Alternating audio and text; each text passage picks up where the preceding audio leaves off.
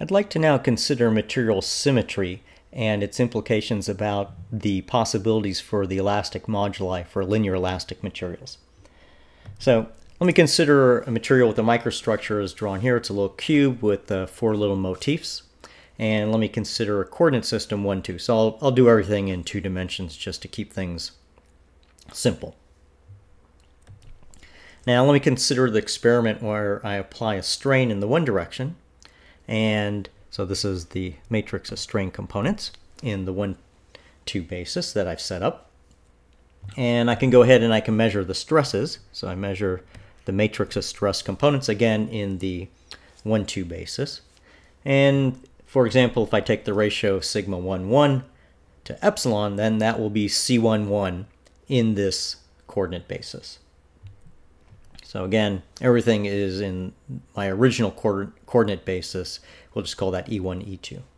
Now let me consider doing the exact same experiment, but with respect to a second coordinate system. So I'll call it 1 star, 2 star, and I'll apply a strain in the one direction in the 1 star, 2 star basis.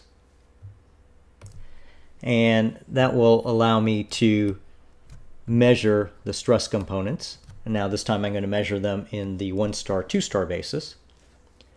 And I can compute C1111 now in the 1 star, 2 star basis. So this component here is in the 1 star, 2 star basis, and this is also in the 1 star, 2 star basis. So the C1111 here is in the star basis. Now in general, these two values of C11 are not going to be equal to each other. However, in particular cases, and for the case that I've drawn here, if the material microstructure possesses a 90-degree rotational symmetry, then we actually should expect that the 1111 component computed from the original basis and from the star basis will be equal to each other.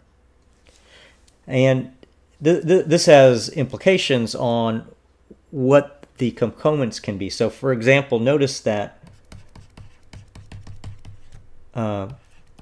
E1 star is equal to E2. So that means that C1111 in the star basis, this is actually equal to C2222 in my original basis. So what I end up with is that the 1111 component in my original basis is equal to the 2222 component in my basis. So they're actually identical to each other. So this result here holds in the original basis. So if I have a material that possesses this rotational invariance, then I'll have an interrelationship between the elastic components.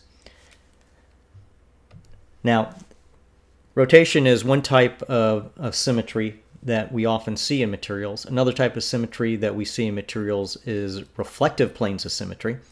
So I've drawn in here a microstructure with 2 motifs in it, and you can see that there's a reflective plane of symmetry right through the middle of this object here. So if I reflect everything over that plane there, sometimes called a mirror plane, then the image will not change. Now, I can set up a coordinate system, a regular 1, 2 coordinate system here.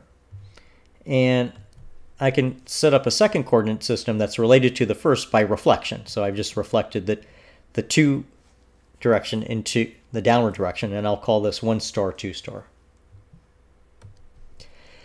If a material possesses this type of symmetry, in other words, a reflective plane of symmetry as I've drawn here, then for example, if I go ahead and measure C1112 in the original basis and I measure C1112 in my star basis, they should be equal to each other.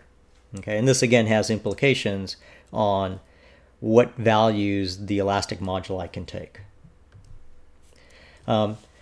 Just to kind of set this a little bit more formally, material symmetry transformations are orthogonal transformations, and they can be proper orthogonal. They can have determinant +1, or they can be improper orthogonal transformations, namely they have determinant -1. Sometimes also called +1 would be called rotations, sometimes -1 improper rotations or reflections.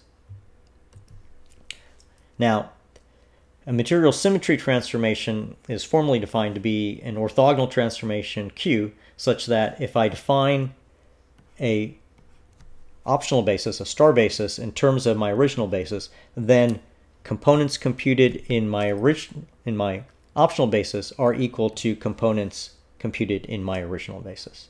So that's a statement of material symmetry. If you have this relationship here, then this Q here is a material symmetry transformation. And just note that the component, these Qij are computed in the original basis. So that's the notation that we use.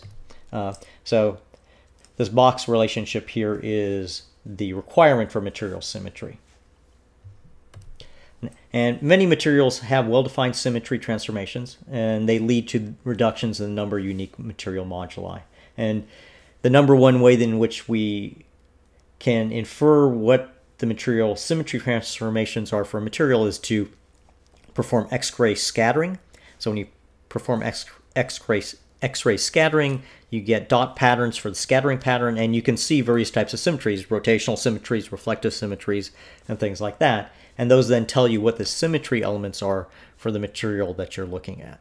And you can apply those by imposing this requirement here. Once you've identified Q, you can impose this requirement, and that then allows you to infer things about what types of moduli you can have in your materials, how many of them can be non-zero, how many of them are equal to each other, and things like that.